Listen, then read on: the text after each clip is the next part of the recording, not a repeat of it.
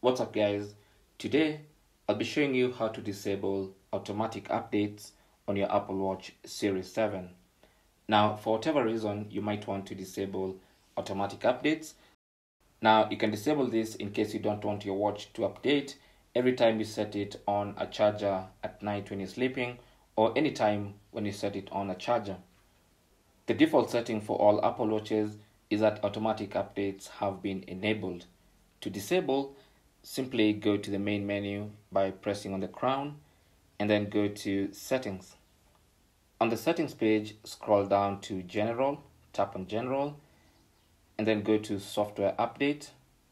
And you should see automatic updates and the feature is enabled by default. You can tap on that and then disable automatic updates. And now, only you can update your watch manually. All automatic updates when your watch is charging will be disabled. That's basically how you can disable automatic updates on your Apple Watch Series 7. Thanks for watching and good luck.